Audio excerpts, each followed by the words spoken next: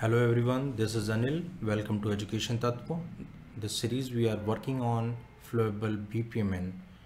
In the last session we talked about how to create Flowable Bpmn process, how to create form models, and in today's session we are going to extend the same. So let's have a look. Yesterday we talked about this case model, and in this case model we had one stage called closing loan where we had one human task that we replaced with give closing statement a process, and then in this process we created one simple human task, and that human task was attached to a form model that you can see here. Today we are going to extend this. We are going to introduce more components, more activities within this process model. So let's create some space here. We want to add another human task between this and this activity. So for that you need to click on the activity. It shows you some of the context menu, and most frequently used activities are also highlighted like this. I need to create one human task. This human task I would like to call inform user, or maybe I just want to call this inform customer. I can double click on it, or I can directly change from this property palette as well. Then I want to add some of the if else conditions. Like we usually do a clean coding practice while we are working on Java, Python or similar language. Same way, when we are designing the Bpmn process, we should make this as readable as possible. I want to add one exclusive gateway. So before we add exclusive gateway, let me give you a quick reference what the exclusive gateways or similar gateways are. So this is more like your data flow diagram where you are putting some conditions. Very similar to that, on a workflow we create exclusive gateway to decide the path or the route basis on certain conditions. So I can add exclusive gateway from this place, or I can just simply click on this activity, and in the quick menu option I can add exclusive gateway like this.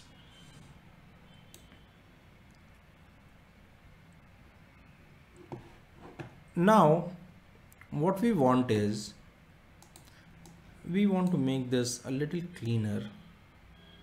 We want to say that there will be one path which will be going through the inform customer, and there will be one path which will be going directly to another exclusive gateway, and then finally to the end activity. So between this and this I want to create another exclusive gateway, something like this, and then from here I want to associate this point to this exclusive gateway rather than going directly. Again, making this a little cleaner. Then from here I need to create an arrow to connect to my end activity, right? So this is how the flow looks like. There is one path going through the inform customer and one directly going to the another exclusive gateway, and then finally it is going to the end activity. Now I want to put some conditions that when to traverse to inform customer and when to traverse directly to the other gateway. To be able to do so, what we need to do, we need to click on this path, and then we need to work on condition expression. So first we need to select a variable. So I want to say contact in person equals to true, then follow this path, right? So if the value coming from this human task that will be evaluated at this exclusive gateway, if it says contact in person is ticked, then go to the inform customer. Otherwise you can follow this route. So if you look at this, this is another conditional path, but we have not provided any condition as such. So rather than just leaving it like a conditional one, we should make this as a default flow. And you will notice as I ticked on default flow on the other path, this has this cut arrow icon which makes it more readable, and you should be able to understand, okay, if the cut is available on the arrow, so this is the default path, and other than this there will be all conditional path on this workflow. Now on the informed customer, you must be thinking how the UI should look like. So we are not going to create any new UI for this as such. Rather, we are going to utilize the already created form module.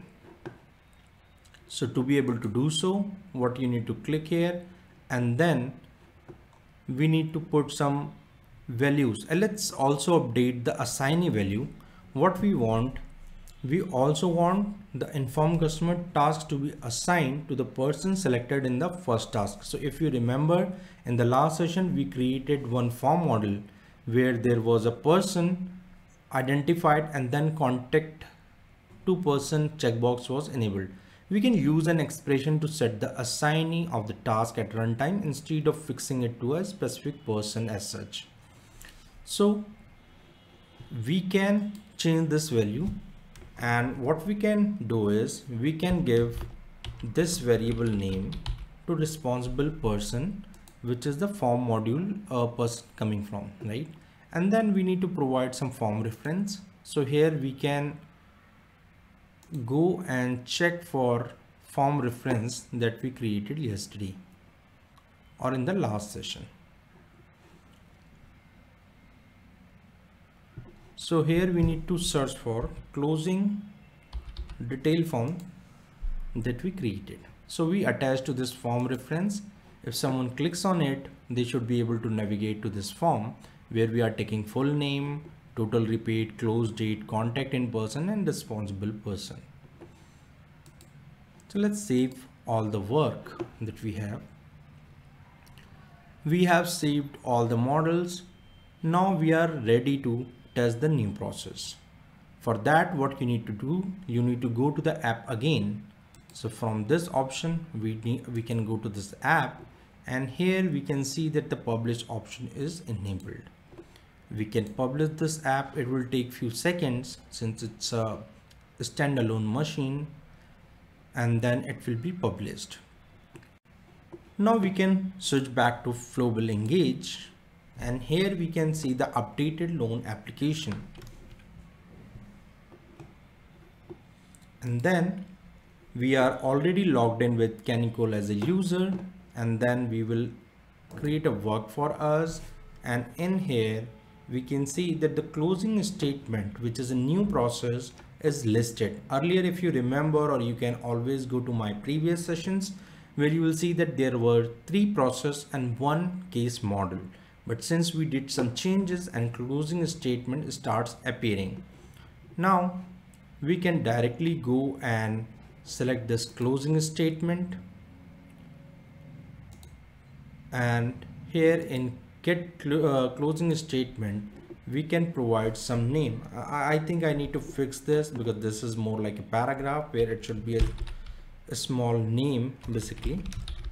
So we are providing the full name. We want to give some value, something like 1 2 3 4 5. We can give some date, maybe today's date, and here comes the auto visible property, right? Or maybe the visibility of the another component on this form is driven through this value. So we are saying that we are contacting this person, and this should also be a drop down.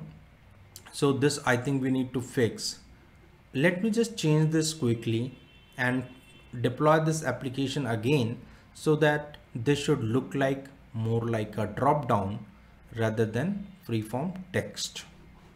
So for that, what we need to do, we need to go to the loan case. Then again, what we will do, we will open open the process from process, and this is the way you want to navigate. This is completely up to you. You can directly go to the form model. So here we see that this is more like a multi-line text which we want to change to a text field, and then we want to change responsible person as. Okay, so let's do some changes here. I want to delete this. So to be able to delete this, we can select this option, and here we can make another one like this, and the value of this can be updated with root dot full name. And in the same way, we can get rid of this. We need to drop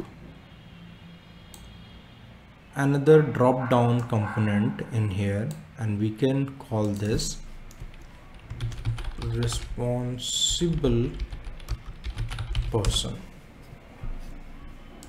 and similarly we can change its value to responsible person and enter. Yeah, so I deleted this one and added a text with the same name, and then on the other one I deleted this and created a person selection from here. Let's save all and quickly deploy this from the app option. Publish.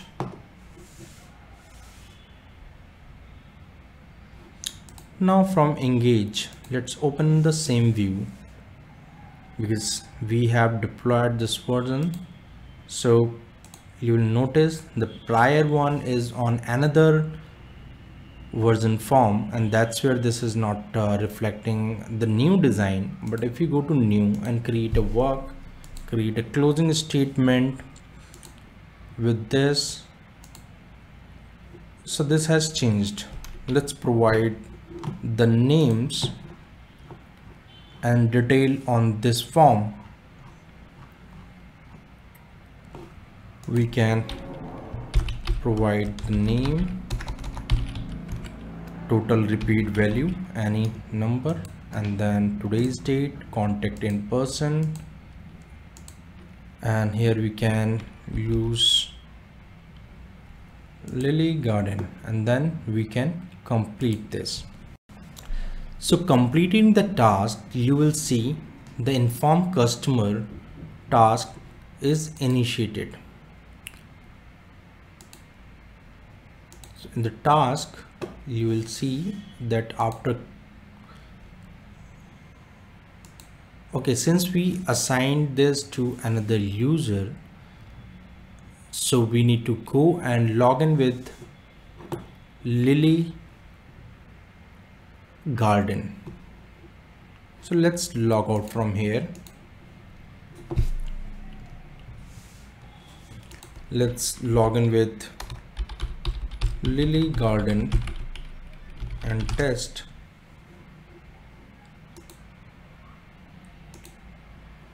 You will see that the information that we passed from the first initiator has reached out to the assignee, since if you remember, we updated the assignee as well while configuring the form. So how we did it, let me quickly show you. On design, on this process, so we had the process closing. Let's filter process closing statement. On this process, we had two human tasks. One was get closing statement and another one inform customer, and here we assign to responsible person, and that's where this has traversed this path. Exclusive gateway provided the true because the checkbox that we selected in here, that was true, and that's where it followed the path inform customer, and on inform customer we can see that this is currently pending. Now if we look at the diagram, so this is what I was explaining. Let's go and close this task. So this was a quick overview how to do changes in terms of a new process, how to define changes in the form model. That was a quick exercise and I hope you could understand this well. Let me know if you have any thoughts or any feedback on this particular session.